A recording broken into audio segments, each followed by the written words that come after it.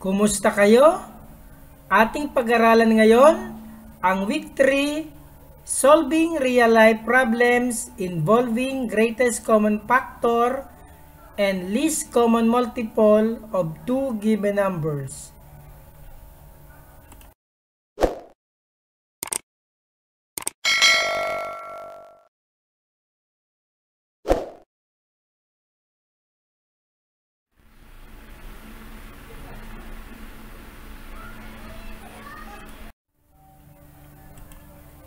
In your previous lesson, you have experienced solving a word problem using the 4-step plan.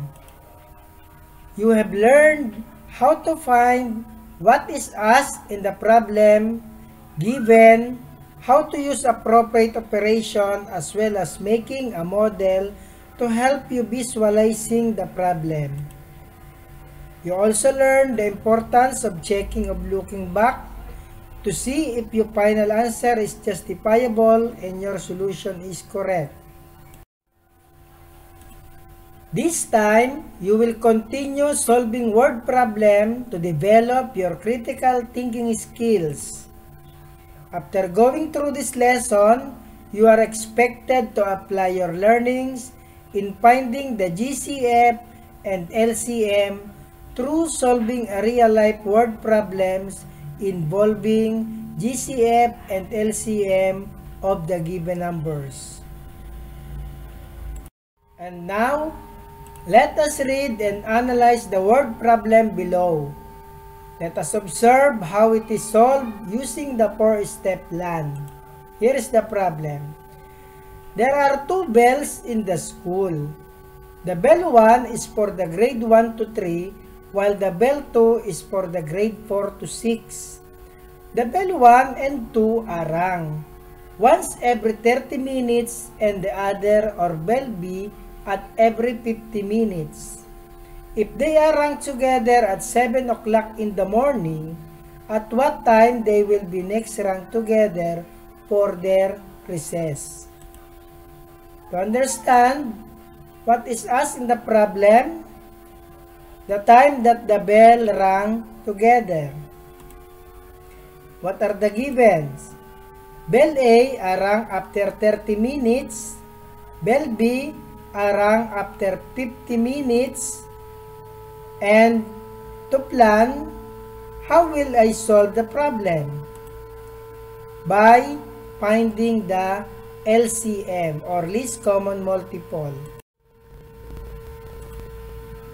To solve, how is the solution done? It can be through listing method. Multiple of 30, 30, 60, 90, 120, 150, 180. While 50, 50, 100, 150. Then, the LCM of 30 and 50 is 150. It can be through prime factorization. Factors of 30, 2 times 3 times 5.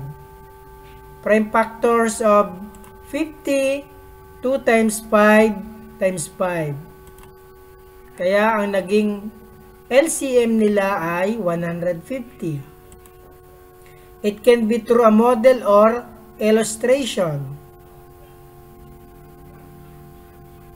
7 a.m. or 7 o'clock in the morning, sabay na tumunog ang bell 1 at bell 2. Bell 1 rang every 30 minutes and bell 2 rang every 50 minutes.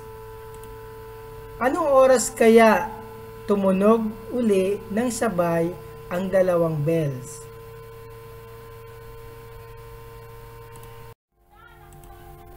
Since the bell 1 rang at every 30 minutes and bell 2 is rung at 50 minutes, then the least number of minutes required for the two bells to be rung together is the LCM of 30 and 50. The LCM of 30 and 50 is 150. Therefore, the two bells will be rung together after 150 minutes or 2 hours and 30 minutes. Since 1 hour is equal to 60 minutes, Both bells will be next rung at 7 o'clock in the morning plus 2 hours and 30 minutes, and that is 9:30 in the morning.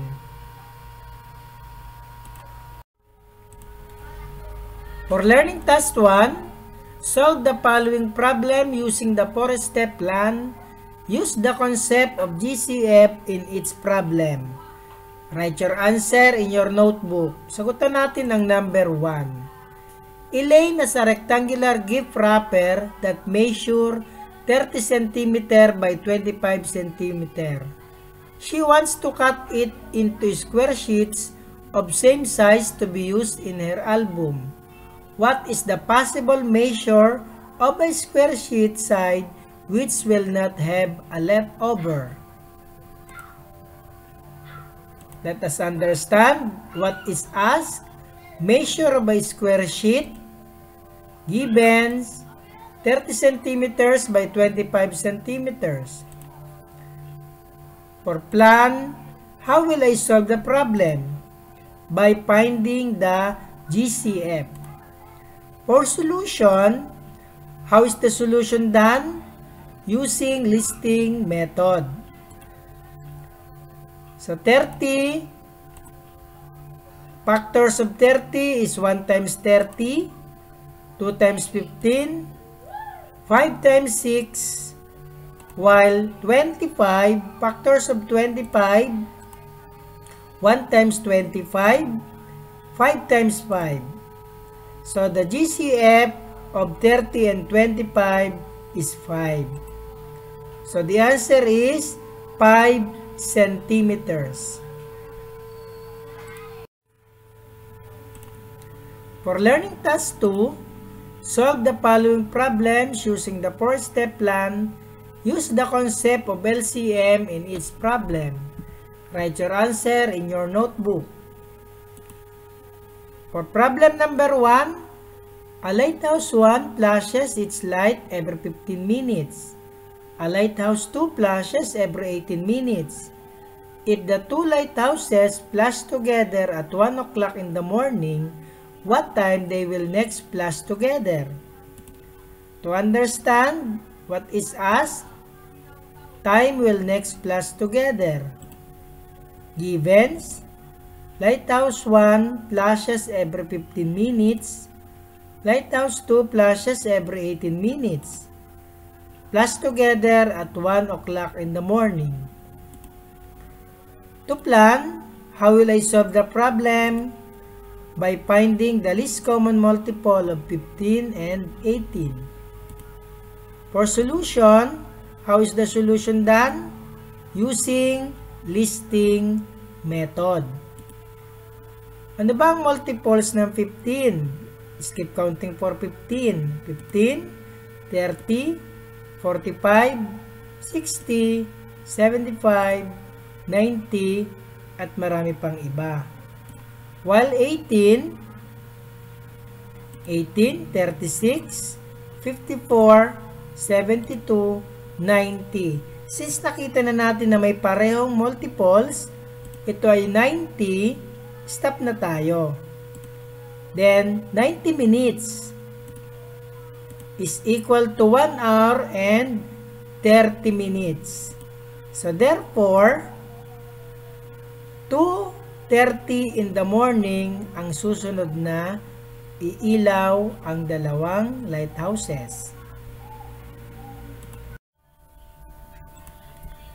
For learning task 3, solve the following problems using the 4-step plan. Use the concept of GCF or LCM in each problem. Write your answer in your notebook. There are always 4 bars of chocolate left when box of chocolate shared equally among 8, 10, or 12 children. Find the smallest number of chocolates in the box. To understand what is asked, smallest number of chocolate in the box. Givens, 4 bars of chocolate left, 8, 10, or 12 children. To plan, how will I solve the problem? by finding the LCM. LCM of 8, 10, and 12. For solution, using listing method, multiples of 8, multiples of 10, skip counting lang para makuha ang multiples, and multiples of 12. Ano ang common multiple ng 8, 10, and 12? Marami. Pero ano yung pinakamaliit na ating makikita diyan? Yes, 120. So, 120 plus 4, yan yung 4 bars of chocolate left, equals 124 chocolates. So, the answer is 124 chocolates. When 135, 111, 87 is divided by a certain number, find the largest possible value of this number. Choices are A11, B12, C13, D15. Para makuha ang largest possible value of this number, ating gagamitin ang GCF or greatest common factor. For solution, 135 minus 3 equals 132. 111 minus 3, 108.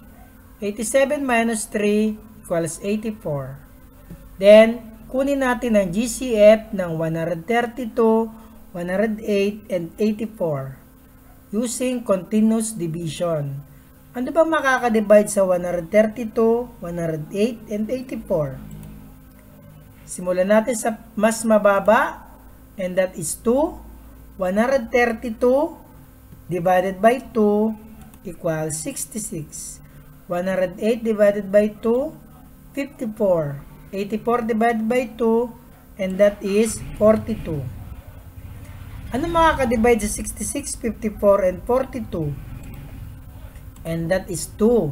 66 divided by 2 equals 33. 54 divided by 2 equals 27.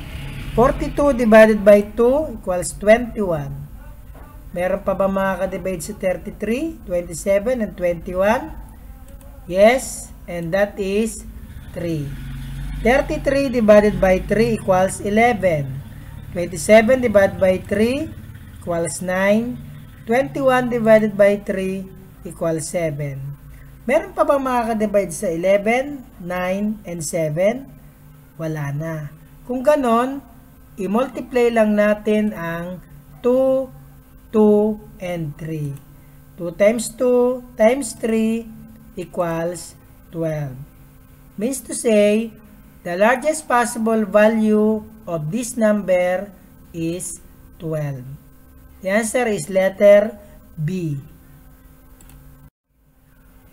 Maraming salamat sa inyong panonood.